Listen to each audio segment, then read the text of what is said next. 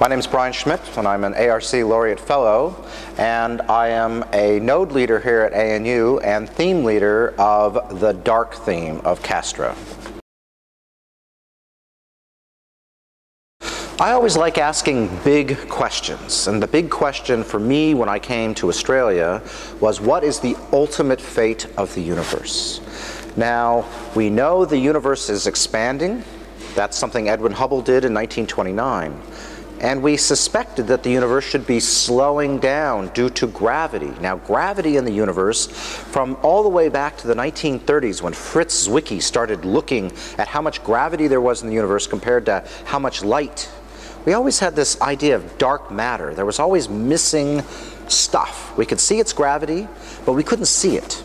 So what we wanted to do, because of this dark matter, we wanted to measure how the gravitational effect of everything in the universe pulled on the universe, and whether or not the universe would expand forever and the dark matter would eventually slow it down and stop the expansion and cause the universe to collapse, or whether or not the universe was just going to keep expanding forever because there wasn't enough stuff in it.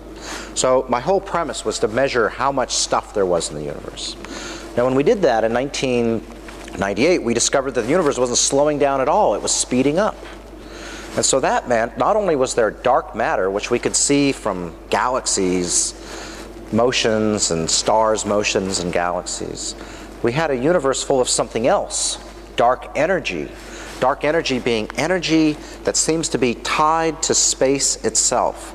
Energy that, by Einstein's equations of general relativity, makes gravity push rather than pull. And so it was sort of by accident that I started studying dark energy. We didn't expect it to be there. So we live in a universe which is 95.5% of stuff we do not understand. Dark matter, dark energy. So the atoms that we can see, 4.5% of the universe, is what we can guide our experiments with, because that's how we're going to test the universe and see how it's working. So CAASTRO's dark theme is a series of big experiments to go through and probe dark matter and dark energy. What we want to do on dark matter is we want to map the gravity across the cosmos much more accurately than we've ever been able to do before. We want to see how dark matter is spread across the cosmos and how it pulls and tugs, and make sure that the model we have for the universe, which we call the standard model, is right. So we're going to be mapping out how galaxies are moving relative to each other across the cosmos. And so we expect that as we get to bigger and bigger scales in the universe, when we look at billions of light years, we expect the galaxies more or less not to be moving relative to each other. We expect them to be smoothly expanding with the universe. But there's indications that may not be right, that the galaxies may actually be moving in sort of like streams across the sky. And so by looking and mapping out galaxies' positions and distances, CAASTRO is going to be able to make those measurements of the motions of galaxies to a level that we've never been able to do before. But we're also trying to do some other experiments on dark energy to measure the acceleration of the universe more accurately than we've been able to do before. And we're going to do that by not looking at the distant universe like I have done in the past, but look closer to home, because the uncertainties of our measurements now are that it's been very difficult to get large numbers of nearby objects. Supernovae are very rare, and it's only by looking at a long ways away we can see enough of space to capture lots of them. But with our new facilities here in Australia, we're going to be able to look at a lot of nearby space, find lots of nearby objects, and thereby measure what's going on very accurately in the nearby universe so that we can more accurately compare it to the distant universe. So for mapping out the motions across the sky, we're going to be using the SkyMapper telescope, which is a wide field telescope located at Coonabarabran up in central New South Wales. And that optical telescope, which was enabled partially by the fact that my observatory here at Mount Stromlo burned to the ground in 2003.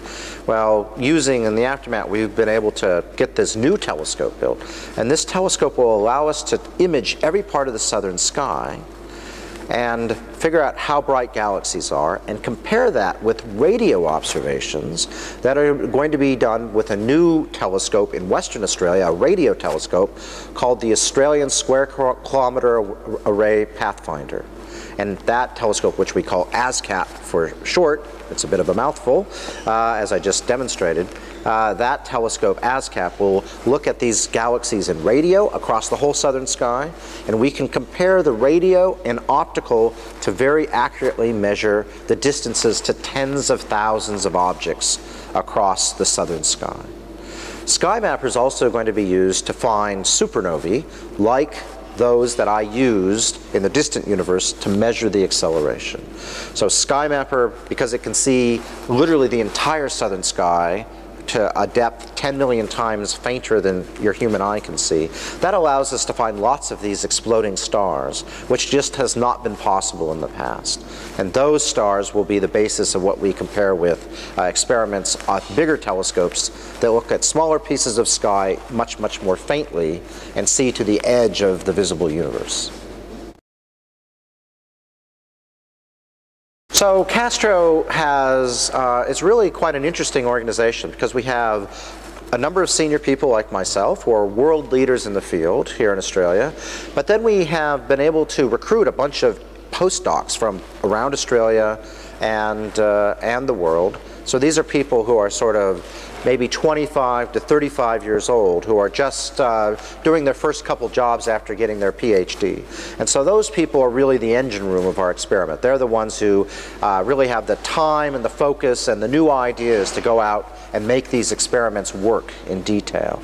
And then finally we have the next generation, the students. And so here in Australia we're training up large numbers of students, and by integrating the postdocs and the senior people, we think we can really train those students up in detail to do these new experiments. And you know, because they require creativity, but they require technical skills, and those new technical skills of how to use the computers to their fullest are something that's probably best learned when you're young, because it's a real new way of thinking and doing.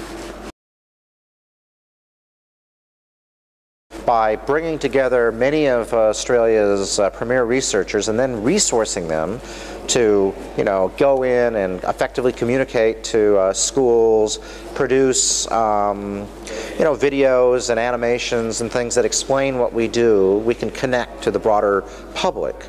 But it also is going to allow us to, quite frankly, make bigger and better discoveries, which I think will be, you know, enthuse people around Australia and around the globe. And so ultimately that's what we're there to do. We're there to learn about the universe and tell people about what we do, and that's what CAASTRO's mission is, and it's going to, you know, essentially have the resources to allow us to do that effectively.